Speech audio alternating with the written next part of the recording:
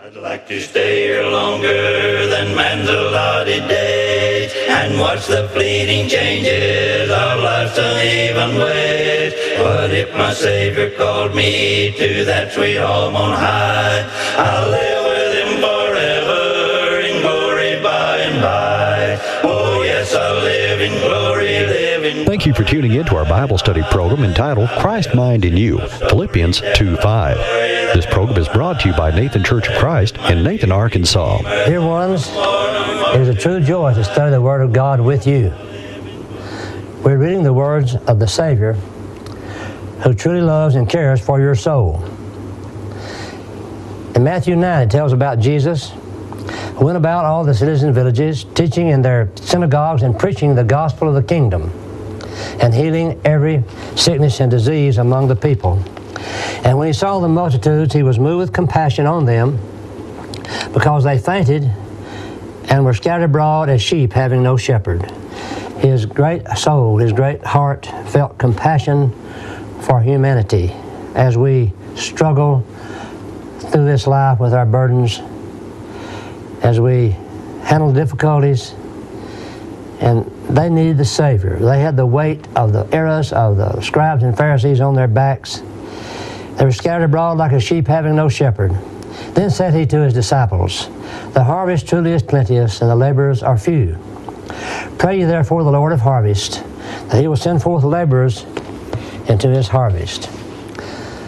My name is Gene Jester, and I preach in Southwest Arkansas at Nathan Church of Christ, Saratoga Southside Church of Christ, and teach at McCaskill and sometime preach there. Let's go to our God in prayer before we begin this study this morning. Our Father in heaven, we thank You for Your love and the Lord Jesus Christ's love, that You cared enough for us, for our souls, to send Jesus to die and shed His cleansing blood so we could obey You and have forgiveness of sins. Thank You for the Bible and the Church of Christ. Thank You for the hope of heaven promised to faithful members of Christ's church. Please forgive my sins and all other Christians who repent and pray. And may the lost give heed to Your word and obey the gospel and become Christians. Be with the sick, help the lonely, the grieved, the troubled, and bless our boys and girls as they grow up. Bless our homes and marriages. Prosper our work in all good ways. In Jesus' holy name we pray. Amen. In 2 Timothy chapter 3, we're continuing our study to cover this chapter before we begin a study of the works of the flesh and the fruits of the Spirit in the days to come, the Lord willing. 2 Timothy 3, we're down to verse 8. We've been reading about men who ever learned and never able to come to a knowledge of the truth. And then he says, Now as Jannes and Jambres withstood Moses, so do these also resist the truth, men of corrupt minds and reprobate concerning the faith. But they shall proceed no further, for their folly shall be manifest unto all men, as theirs also was. He says these fellows that I'm talking about, that are listed already, like, I don't know, 18 sins or something, I forgot the count I had on them, many different sins. And he gives an example in the Old Testament that these false teachers were like. As Jannes and Jambres withstood Moses, so do these. He gives 3 descriptions of these false teachers who fought against Timothy and Paul and others who taught truth. 1, they resist the truth. 2, they are men of corrupt minds. And 3, they're reprobate concerning the faith. But he said they're not going to last forever. They're going to give an account. Their folly won't proceed any further. They'll be manifest unto all men, as Jannes and Jambres was. Now think about, we don't know for sure who Jannes and Jambres are, but Jewish tradition said that they were 2 of the magicians back in the days of Moses and Aaron, when God sent Moses and Aaron over to lead the people out of Egypt, to tell Pharaoh, let my people go. In Exodus chapter 7, it says, when Pharaoh shall speak unto you, that is Moses and Aaron, saying, show a miracle for you, then you shall say to Aaron, take thy rod and cast it before Pharaoh, and it shall become a serpent. And Moses and Aaron went into Pharaoh, and they did so as the Lord had commanded. Thinking about serpents or snakes, a young man that works with me some killed a rattlesnake the other day in the Ozan River creek bottom that was 6.5 feet long, 15 rattlers and a button.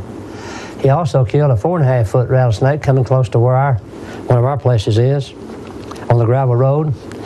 The snakes are out in Arkansas in August, September, in this period of time. Well, anyway, a serpent Aaron's rod became a serpent. And Moses and Aaron went into Pharaoh, and they did so as the Lord had commanded. And Aaron cast down, the key is they did as the Lord commanded. But Aaron cast down his rod before Pharaoh, and before his servants it became a serpent. Then Pharaoh also called the wise men and sorcerers, and now the magicians of Egypt. These guys were full of witchcraft or sorcery. They were doing magic. They were pulling snakes out of somewhere, like a trick. There was a trick. They weren't really, they produced those snakes like magicians do when they pull a rabbit out of a hat. I don't know where they pulled the snake out from, but the rod became a snake.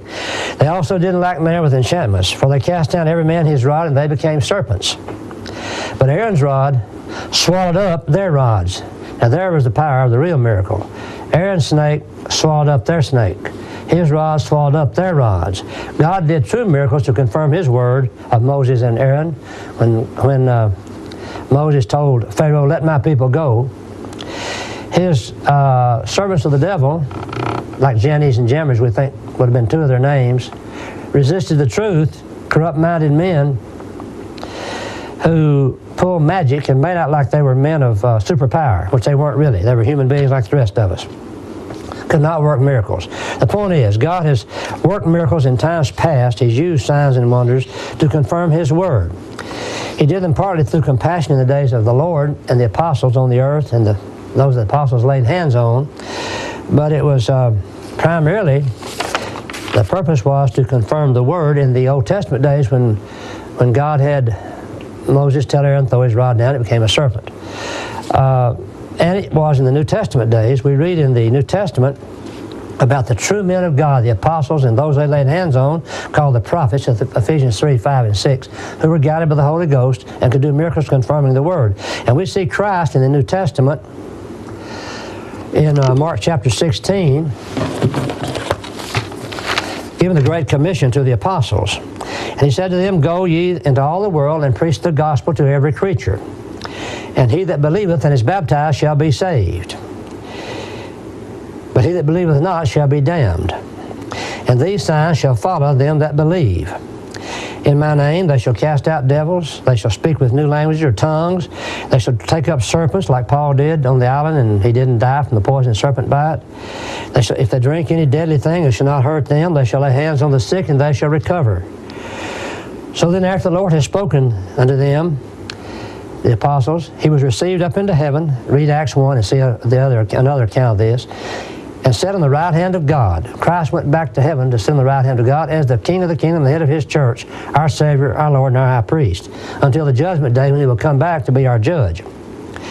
And they, that is the apostles, went forth and preached everywhere, the Lord working with them and confirming the word with signs following. That's miracles, what we'd call commonly miracles, were used to confirm the word the apostles preached as being a message from heaven, not a message that the apostles themselves dreamed up. So our Lord, even though he was in heaven, by baptizing the apostles with the Holy Spirit, Acts 2, fulfilling his promise in Acts 1, then all flesh was represented by the Gentiles, Jews, then the Gentiles received it over in Acts 10, 8 years later. So Jew and Gentile received the baptism of the Holy Ghost. The Apostle Paul in Acts 9 received it, and it's not recorded the exact moment he received it, but he started preaching immediately, so it would have been soon after his conversion. Because he said in 2 Corinthians 12, 11, verse 5, "I'm not one whit behind the very chiefest of the apostles." And in 2 Corinthians 12, 12, "Truly the signs of an apostle were wrought among you, in all patience and signs and wonders and mighty deeds." The Apostle Paul said at Corinth, "I did the signs of an apostle." So he had the Holy Spirit baptism just like the 12 apostles did there in Acts chapter 1, Acts chapter 2. Actually, Acts chapter 2 is where it happened, as Christ sent it straight from heaven.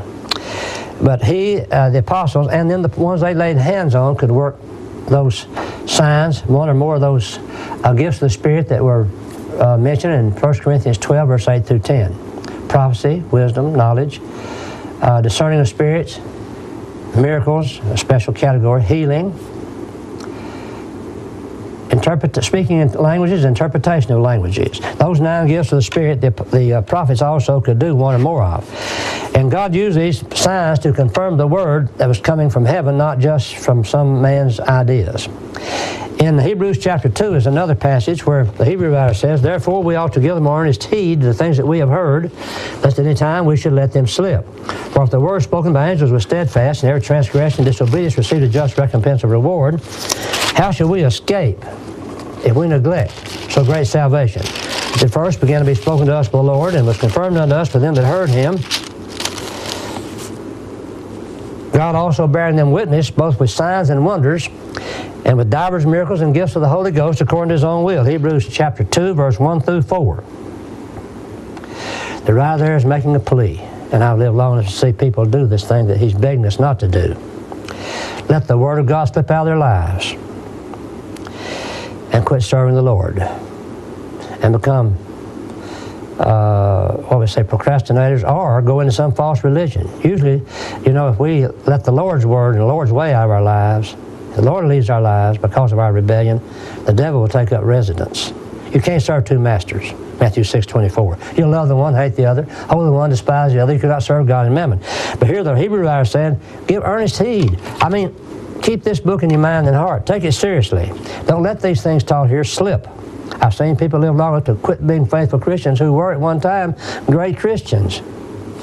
And then he reminds them of how under Moses' law, if they didn't keep the word, they would get a promised punishment. It even could be stoning. For example, if a young man was caught cussing his mom and daddy and being reprobate, disobedient, disrespectful, drinking and glutton, and wouldn't mind them, he could turn them over to the elders of the land. They could have him stoned to death. Or if a man was caught in adultery, or if he was caught in homosexuality or bestiality, the various sins, he could be stoned to death. Him and the one involved with him. So, in the old law, he said they received a just recompense of reward. If they need to be punished, they were punished. And how we're going to escape, he said, in the New Testament days, under Jesus Christ, in the better way that was confirmed unto us by those who heard him, that's the apostles, because they'd been with him in the 3.5-year ministry. And then, verse 4 said, God proved through them that it was the message of Christ that they were giving us in this New Testament and in their personal teaching and preaching as they went about in Jerusalem, Judea, Samaria, and the uttermost parts of the earth, carrying the Great Commission. And he backed up their word with signs, wonders, and divers miracles and gifts of the Holy Ghost, which they passed on to the men that became Christians they could lay hands on, so they could teach the word without error before the New Testament was completed. Now there is what we find, that miracles confirmed the word of God in both the Old Law and in the New Testament days. No longer do we have miracles. There are no miracles today. Same God, same power. He answers prayer providentially, but he won't do it in a miraculous fashion. The days of miracles ceased when the apostles and those they laid hands on died. At the same time as Zechariah prophesied, the inhabiting of men's bodies by demons ceased. We don't have miraculous, quote, demon possession today. We have the influence of Satan and the demons, the devils. Yes, we do. Still working on our hearts, consciences, our minds, and through people in all sorts of ways. But we don't have miraculous control of a person like they did at that time. This passage where Paul said, surely the signs and apostles were wrought among you, 2 Corinthians 12:12, and all patience and signs and wonders and mighty deeds. Signs, wonders, and mighty deeds. Paul said, I work miracles to confirm the word.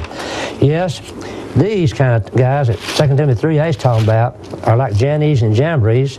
They were resisting truth. They were false teachers, not true teachers of truth. They could not confirm the word with signs following. They were making up lies, leading souls astray. And the Bible says in Matthew 15, let them alone, they be blind leaders of the blind. If the blind lead the blind, both shall fall in the ditch. Every plant that my heavenly Father has not planted shall be rooted up. Friends, our Lord wants to save you. He wants to save us. He wants to save us all. But these fellows need to learn, like Jannes and Jambres, that it won't work to resist the Lord in truth. We must love the Lord and love the truth and teach the truth. Our time's about up here because we love you and God loves you and Christ Jesus died for your precious soul. Please tune in next week, same time. And watch the fleeting changes of life's uneven ways. What if my Savior called me to that sweet home on high? I'll live with him. Speech on. Flashlight. Switch button. Camera. Button. Double flat. Count. Timer. Selected. Music recognition. Selected. Screen recording.